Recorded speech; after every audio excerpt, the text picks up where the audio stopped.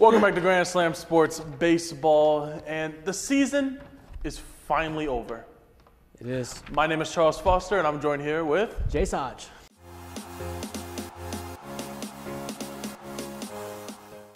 In the World Series, I mean, I am so happy right now. If you are, Arlington, Texas, it's been 59 years. They have been looking for it forever. I remember watching a dad the other day crying, watching that video, cried more than his own daughter's birth, they said. This is a big moment for sports. How are you feeling after this? After the Rangers won it all? I don't know how to feel because my picks were wrong along the way. It kind of pained me a little bit, but I mean, they deserve this. Yes. They 100% deserve this. I believe they were the longest tenured team that hadn't won it yet. Yes, the longest team to not have won one. I believe San Diego's next in line now. San Diego Padres. And Brewers are tied at 54, Yeah. 55. Yeah. So this city deserves this. Texas deserves this. I 100% believe they were the best team over the course of the playoffs. So they 100%. Undefeated on the road. I mean, they didn't lose the game. That's crazy to me. How do you not lose a game on the road? I mean, their motto coming into the season, come in and take it, and that's exactly what they did. This is the definition of a complete team. They had great hitting. They had great pitching. They still didn't even have their ace for the entire year of Jacob deGrom. I mean, it's when you get an A+ on a project you didn't even do. Exactly. This team right here is the definition of perfection. It is. And unfortunately, I mean, I was Team Braves going throughout the entire year, but I mean, the Braves, they showed it sometimes, too much talent doesn't really matter that much if you cannot beat teams like the Phillies. The D-backs just looked outmatched. And they were outmatched. That was the consensus coming into the series. The D-backs are outmatched for most of the playoffs. They were 84 and 78 for a reason. Yeah, coming in, this was the team to beat. I said they were going to win it earlier in the year. I should have stuck with my pick. A lot of people were saying that, oh, you never said that. Well, yeah, Jacob deGrom was on this team. So, yeah, I was riding the hype train pretty hard. Unfortunately, I changed my pick. I would have looked really smart if I didn't. But this team, Arlington can be happy. Both sides of Texas are now happy. Obviously, Houston won it last year. It's big now that, 59 years in the making, man. Yeah, they're not a football state anymore. They're a baseball state now. Surprisingly. Yeah. Look at them go. I want to kind of look into some of the teams. Which team do you think will get one that hasn't got one in a while? I'm going to name off 4 teams that I know have not got one in a while. We, of course, have the longest since winning one, the Guardians, with, I want to say, almost 69, 70 years by now. I know we have the Padres and the Brewers between 55 on both of them. And then the Rays, they're at 20, but they've still never won one before. Which of those 4 teams do you think is going to take one home first? San Diego. Think San Diego? I think maybe even next year. I think I'm going to go with San Diego as well. I think that team is they're the most set. They have a small window of the next 2 or 3 seasons to possibly win it. If they don't win it then it's going to be another 10, 15 years. It depends, though, because we're going through another Juan Soto fiasco where he's looking like he's going to be a Yankee by either the end of the year or midway through next year. Come here, buddy. So, we'll get into that in a little bit. But, free agency's coming right hand. We've already talked about some of our free agent picks from the league. But let's look at something that wasn't really popular until, the Shohei Ohtani era. International free agents. First one that I got here is Yoshinobu Yamamoto. He has obviously been mouthful. He's been one of the best pitchers. He has won the Japanese version of the Cy Young Award 3 years going. He is currently in the Japanese playoffs right now, where I'm pretty sure he pitched last night. I did not know how well he did. I never got to look at it, but he's been the big name. He's the next Shohei, the next Kodai Senga. Dodgers. Do you think he's a Dodger? Think it's set in stone pretty much? It's got to be. You think, right? Yeah. Most of these people I'm going to be naming off internationally, most of them have already been in talks with a lot of other teams. The big teams, especially. Some of these did surprise. The Dodgers definitely surprised me. They're not a team that normally goes international to find their players. A lot of their players are American. So it was definitely or Hispanic. So for them to go down to Asia was definitely not something that was on my bingo card for free agency this year. Yeah. Looking in at another pick, of course, we have Shōta Imanaga. He is, of course, another big pick. We don't really know much about him. He's currently ineligible to become a free agent, but he's being listed. So there's a possibility, so we're going to talk about it. One of the best lefties coming into free agency, which is rare. You do not get a lot of good lefties. Yeah. He played with Japan in the World Baseball Classic, played great. Do you have a team that you think he's going to go to? He's a Red Sox. Think he's a Red Sox? We know the Red Sox, they have always had a good international staff. Their international signings are always good. Masataka Yoshida coming into this offseason. They really like to find players and get them from internationally. So I really think that would be a good fit for him. They have a team full of lefties. They have Chris Sale, who they're going to have for another year. Having him alongside that, and I still think that they are the favorite for Julio Arias, who we're going to go over in a little bit. I think that having 3 lefties, that's going to be something that, that's going to be what I call a Yankees killer. I mean, that right there is a big way to stick it to your rivals. I mean, the Yankees. Don't do that, man. The Yankees are a team that they hit very well against righties, but lefties, it's a kind of a toss-up. Yeah. So going into a team like that against 3 lefties, if you have a 4-game series, you're going against lefties 3 of the 4 games most likely. Yankees are getting swept or something. That's a problem. So I think that Red Sox, I think they're going to go for the Yankees killer lineup. Agreed. Last person I'm going to talk about, this is a Cuban, Yariel Rodríguez. Personally, this one's been more of a surprise pick. His name's been floating around my White Sox lately, mostly because his agent is the same one as Cespedes, who is in a AAA, and then of course Luis Robert Jr. We have been seeing him a lot. He's been kind of looking like he's going to be going to the league. He's also ineligible right now, but same situation as Shōta. Played in Japan. He's from Cuba. Same agent as the 2 White Sox Cubans that came in. Do you think that the White Sox is a place for him, or do you think he goes to more of a contender? If so, what team? I could see the White Sox for sure, because like what you mentioned with the agents, it's definitely plausible. But you're going to have your Dodgers, you're going to have your Yankees, you're going to have those big teams trying to go for an international name. I'm interested to see the Astros, how they play for him. That's true. Dusty Baker was very big he was big in the Spanish scene, but with him retiring, are they going to keep on going after those international prospects, or they kind of take a step back and just be less ambitious? I think that the White Sox, this is a team that it's the South Side of Chicago. It's a very Hispanic area, and playing with people that he's played with on the World Baseball Classic, of course, Luis Robert, Yoan Moncada, Cespedes, all of them on the Cuban national team. It would just be like playing in another team that he's already played in this whole time. I think it would be a good fit, especially for a team that needs pitching. 100%. Looking down at pitching, once again, if you need an ace, now is the time. Because look at this list of pitchers this free agency. This entire top list, well, minus Noah Syndergaard, if we put Blake Snell up in this top row, all of these guys could ace your team. Shohei Ohtani, I think he's going to stay an Angel this year. I just don't see him leaving with Mike Trout staying. Okay. But you have Aaron Nola, Urias, if he gets past his charges, Clayton Kershaw, Blake Snell down there, who probably should be Cy Young and still might be Cy Young winner. Who do you think here, who do you think's going to move? What are some people that you see here? I mean, like you said, if Urias gets past charges, one of these Dodgers is going to go somewhere else. Maybe Syndergaard. I could see him leaving.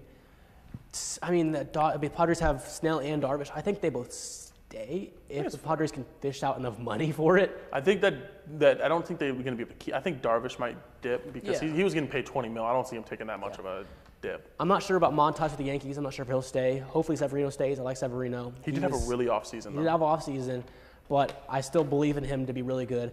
Jordan Montgomery, also a previous Yankee, played well for the Cardinals. He could be a really good starting pitcher if he goes anywhere else. He just won a World Series. That picture is off. I do not know why he has a Cardinals hat on, but he just won a World Series. I mean, he's going to bring that lefty. And this is the weird part, because I remember last year we came in and the big thing was bats. Like we had Aaron Judge, Dansby Swanson, Xander Bogaerts, some of the best bats in all of baseball, and now we have some of the best pitchers, and not just pitchers, lefties. This is a rare commodity in baseball. Nola's going to stay, I believe. I think Nola will leave. You think so? I think he's going to St. Louis. That's my prediction. I think St. Louis could use him. They shell out money for him. Kershaw's going to stay. He's a Dodger for life. Come on. Dodger for life.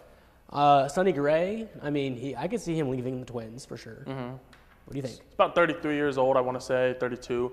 He had one of his best seasons of his career. I think he was the ERA leader from most of the year. I think he lost it towards the end. I think that a team that needs consistency, I can't really think of one off the top of my head, but like a mediocre team or maybe like a back-end pitcher for a top team. I mean, you look up here, you see a lot of similar hats. Yes. Dodgers, 3 of them. Padres, 2. Yankees, 2. Cardinals, 2. Well, I mean, Montgomery was not a Cardinals. Rangers, 2. There you go. Twins, 2.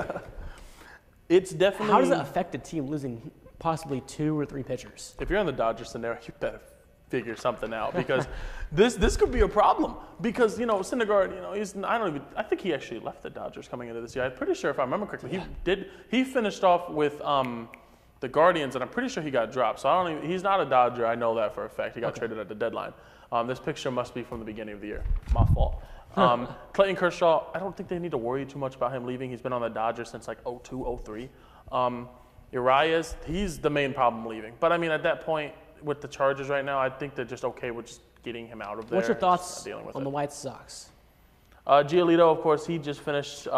He once again another unupdated picture. He was also traded at the deadline for. I want to say he went with the Angels. I think he finished the season with the Guardians. I think he was a part of their drop. Giolito, I think he goes somewhere. I do not know where yet. I think it'll be a small market team that needs a pitcher. Maybe like I don't know, like a Royals, like a team that like really needs an ace. That's what I've been talking about. Is that this right here is the best time for you to find an ace. Now the Orioles, I mean not the Orioles, the Royals have kind of looked like, oh, they like Cole Reagans. They really like Brady Singer. But I mean, you could have someone here, a veteran that you don't normally get very often in free agency. You do not get a veteran that's willing to go to a bad team. So I think it'd be a good pickup for Giolito to go. You're talking about some team. of these teams, throwing some teams out here that could get some of these names. What's the main team that should try to go out and get a number one in your belief? Baltimore. Baltimore was a team that was contender. We said it a few weeks ago that this team would not be able to go anywhere because they don't have pitching. And exactly like I said, they went nowhere. They didn't even win a game. So in that situation, you simply just need an ace. They lost to the World Series champion. Yeah. But, I mean. Urias, if they can somehow get him. Urias. I think Nola's kind of past his acing days, but he'd be better than whatever they got going on down there.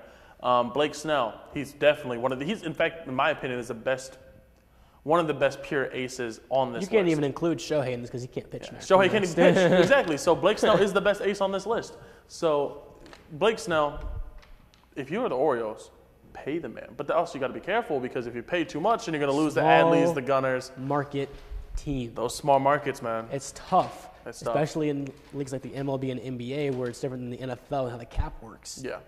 Because in the MLB and the NBA, it favors the bigger market teams more than it does the NFL. So that's why the small market teams have to be careful with how much money they throw out there.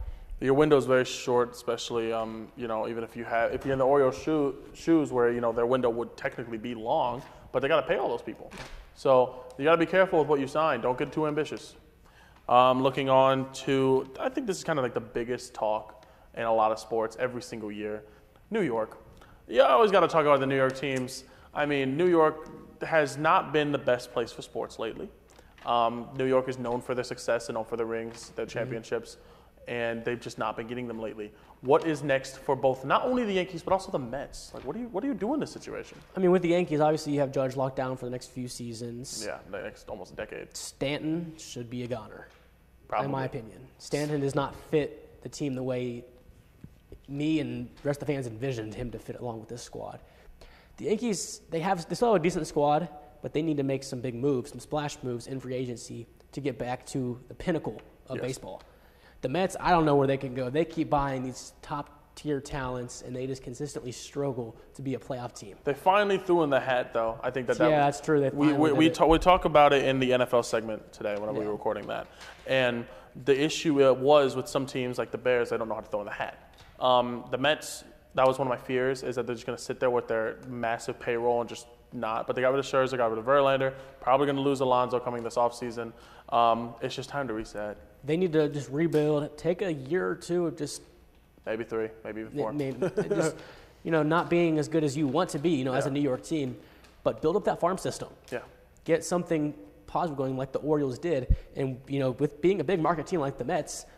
That could be just like that. Yeah, if you get something going, people are going to want to play for you. If I was a baseball player, I'd love to play for the Mets. I mean, New York, Big Apple, that's what you want to be. Okay, and you're going to play with some of the best, like Francisco Lindor, one of my favorite shortstops. In fact, he is my favorite shortstop. Pete Alonso, when he's there, he's a great player. I'm just not sure where the Yankees can go. I mean, they're consistently decent, but they're never at that great level. The Yankees, number one, need to free up some cap space, get rid of Giancarlo Stanton. He's getting paid almost as much as Judge was to hit I think he hit 194, something like that. I mean, that's atrocious. No matter how hard he hits the ball, he's got to hit the ball to do it. And an outfield. I feel like that was the issue is, you have Judge in the right field. At center field, they got rid of Bader. They had Isaiah Kiner-Falefa playing left field most of the year. That's a problem because he's an infielder. He plays everything. He can play third base, short, they even had him, I think, at pitcher at one game one time. Like he pitched a few innings, and he plays catcher as well. I know he also has that in his. This is a team like they have like Rizzo. I don't remember who. I don't know if Golden Gloves come out yet, but he's Golden Glove contender. You have Volpe, looks great.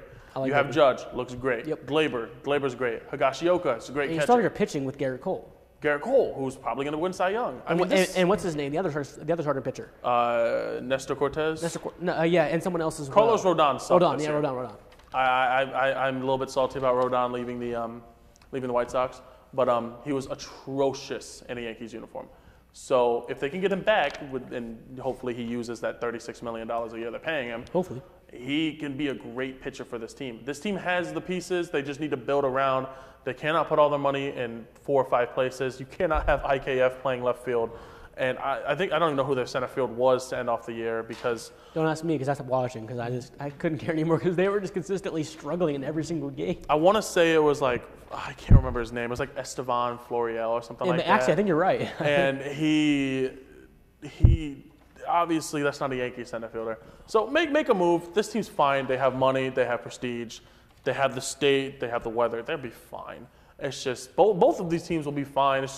Mets are going to take a little bit longer than the Yankees are for sure. Absolutely agree. But it's the time of rebuilding. I mean, it's my favorite part of all baseball season. Baseball season's over. It's going to be a really lonely 120-some days until we get some good baseball. At least it's shorter than most sports. Like, look at the NFL. Yeah. It's like 200-something days. Yeah, we get some spring stuff going on coming soon. But that's going to be all for MLB for a little bit. Not just this episode. It might be a few weeks. We'll get free agency once it starts Once free agency comes back, we'll be back. But that's going to be all from MLB from us. My name is Charles Foster.